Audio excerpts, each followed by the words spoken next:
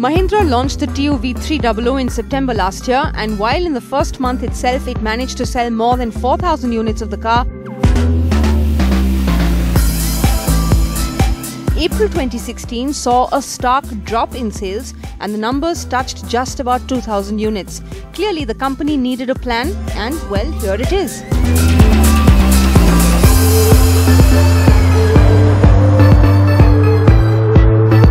Well, Mahindra seems to have taken our feedback into consideration with regards to the TUV300. Us media journalists as well as many of the customers told them that the 84 bhp one was slightly underpowered, which is why you have this one. Now this is the 100 bhp version, the same engine as you have on the newer Sport, but it's on the TUV, which makes a lot of difference because there is 16 bhp more on offer. Now how does it perform with that much power? We find out. Yes, it's a powerful version of the TUV300 and gets a bump of 16 bhp,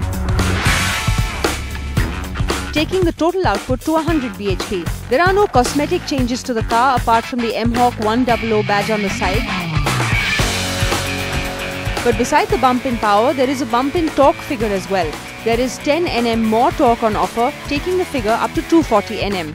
Now, the torque wasn't really an issue, but the bump in power certainly favors the power-to-weight ratio of the TUV300. So let's get down to how it is to drive. Do the additional power and torque make a difference?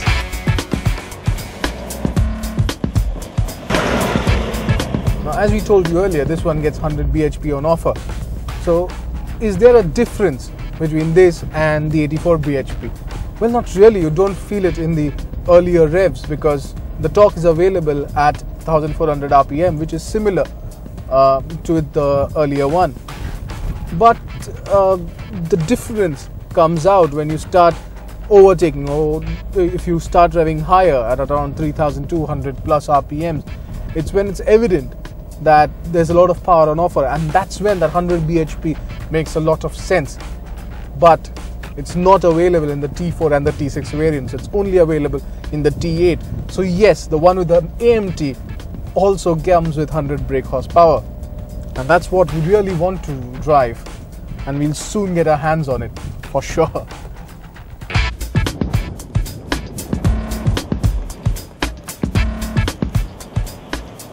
The 1.5 litre engine hence gives that additional thrust, and that comes in handy when you want to overtake.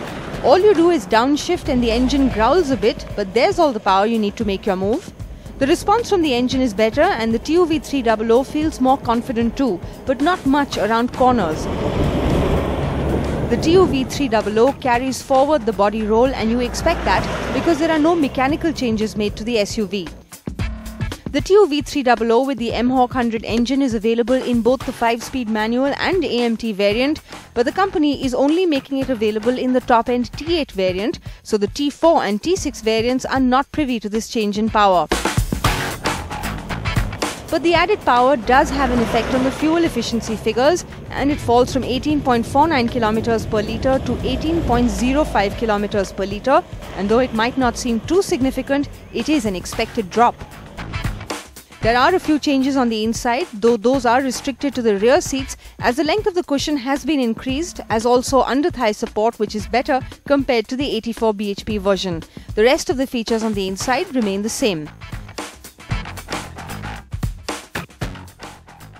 The 100 HP TUV300 comes priced at 8,98,000 rupees for the manual variant and 9,72,000 rupees for the AMT, and so it does come at a premium price. But with these changes, Mahindra is making a true effort to tell the customers out there that it is listening to them and working to make its cars better.